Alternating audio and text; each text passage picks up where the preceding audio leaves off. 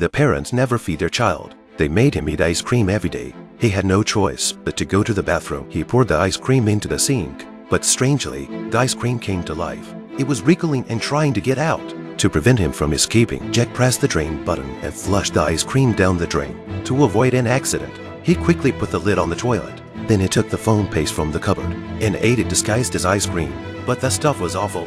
He had the urge to vomit before he even took a few bites. Dad realized something was wrong. He dug up some with his bare hands and stuffed it into his mouth. Seeing that it had been exposed, Jack rushed out of the house, but his family was chasing after him.